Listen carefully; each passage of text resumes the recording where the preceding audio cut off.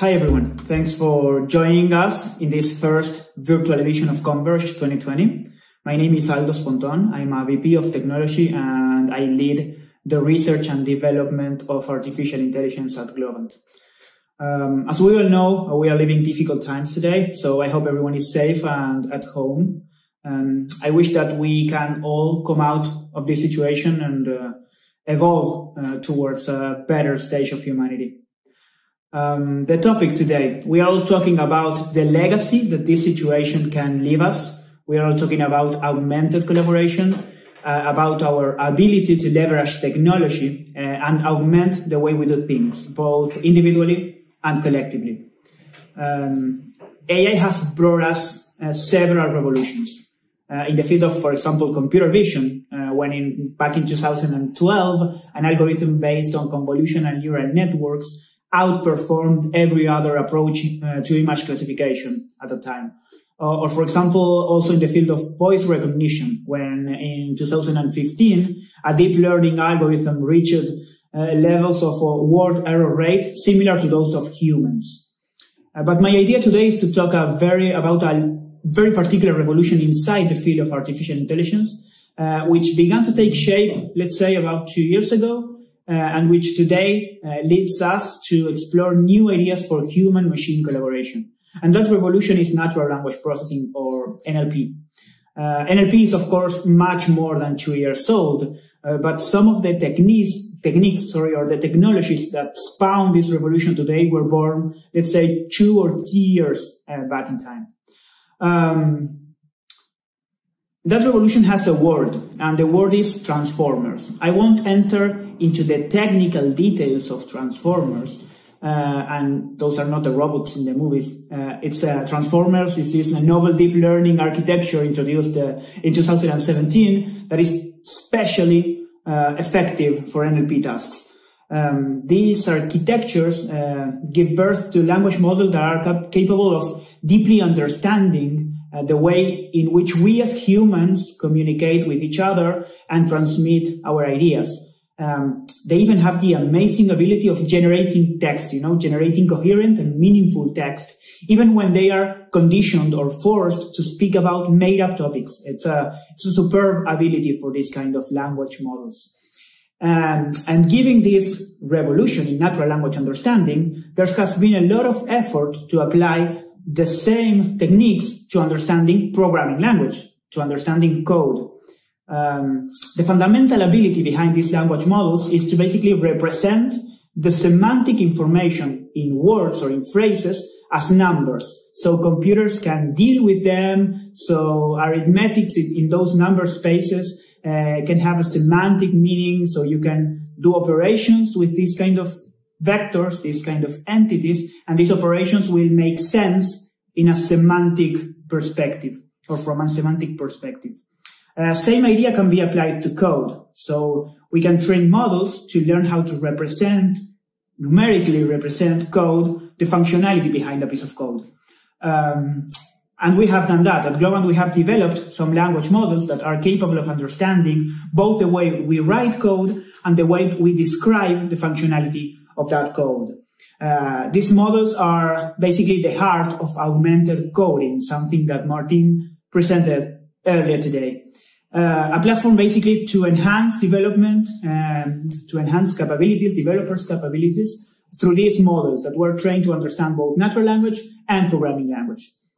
In terms of data, we have trained these models with almost 1 billion lines of code in the different programming languages that we support today. Those are Java, JavaScript, C# and Python. And we have in our roadmap support for other languages such as TypeScript, C++, Kotlin, and Golang.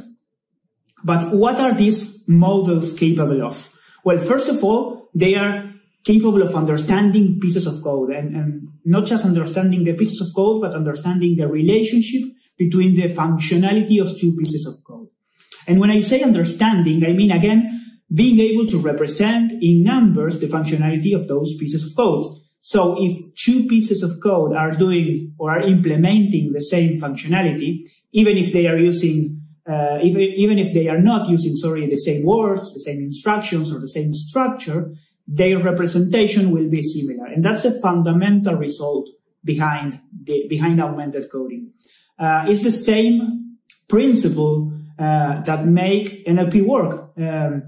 It's representing the words, or representing the semantic of a word in numbers. So operations in that numeric space will have a semantic dual in our language.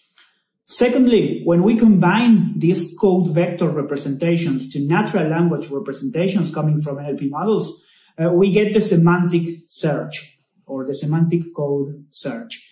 In a nutshell, we are able to search for a particular functionality, and the platform will answer with different pieces of code that are basically semantically related to what I asked for.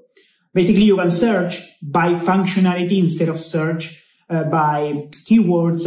Instead of doing a lexical search, you can do a semantic code search, searching for a piece of code by the functionality you want.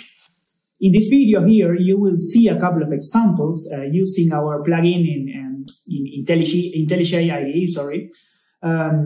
First, doing a quick search in a Java repository, asking for a piece of code to check if a sentence can be read backwards. The most relevant result is a method to actually check if a string is a palindrome. And that is actually the definition of checking if a sentence can be read backwards. This could be seen like a toy example, but basically is showing the power of combining, NLP and code semantic representation. The second example is a search in C# repositories, trying to find code to find numbers that can only be divided by themselves. Again, the results are functions to get prime numbers. And again, as I mentioned, these are examples that are pretty helpful to show the power of the combination of language models in both worlds, in the natural language world and in the code or programming language world. Last but not least, models have another cool functionality, the ability to automatically document code. I'm going maybe to misuse language here, but it's like we are using the models in reverse. It's not exactly that, but it's like giving the model a piece of code as an input, and the model will generate word by word, just picking words from a vocabulary, from a dictionary, will generate a phrase that basically has one, it has sense in English, can be read by us, and two, it describes the functionality of the piece of code that I give the model as an input. This is what is called natural language generation. It has its particular challenges, but the results are very, very promising and very cool. All these augmented coding functionalities are available in a web client and in plugins for different IDEs, as we showed in the examples. In this way, we can basically bring this revolution of AI and language models, language understanding, closer to the day-to-day work of our developers. And as Martin mentioned earlier, augmented coding is one of the pillars in which we are reinventing the way we do software to basically do it with less errors, more efficiently, and faster. So that's it for augmented coding. If you want to know a bit more, we have a landing page that is augmented.globant.com/coding. And again, thanks for watching, and thank you all from Montevideo, Uruguay.